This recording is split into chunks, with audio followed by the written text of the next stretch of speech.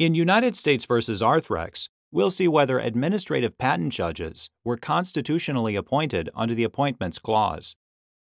Parties can challenge the validity of previously issued patents at the Patent Trial and Appeal Board, or PTAB, an executive tribunal with the Patent and Trademark Office, or PTO. The President appoints the director of the PTO, which makes the director a principal officer. The President must appoint principal officers, and the appointments must be confirmed by the Senate. In contrast, inferior officers can be appointed by the head of an executive department. Congress held that the Secretary of Commerce could appoint administrative patent judges, or APJs, to PTAB as inferior officers. APJs had the final word on the validity of a patent. Arthrex had a patent for a knotless suture. Smith and Nephew filed a petition for review to have Arthrex's patent declared invalid.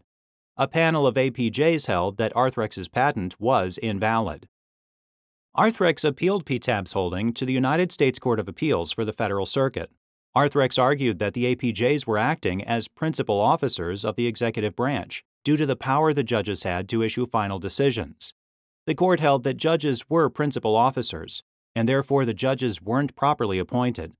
The court vacated PTAB's decision and held that APJs should no longer have protection against removal, which would render the judges inferior officers. The court remanded for a new hearing before a panel of judges that wouldn't have protection against removal. All the parties involved appealed different aspects of the court's holding.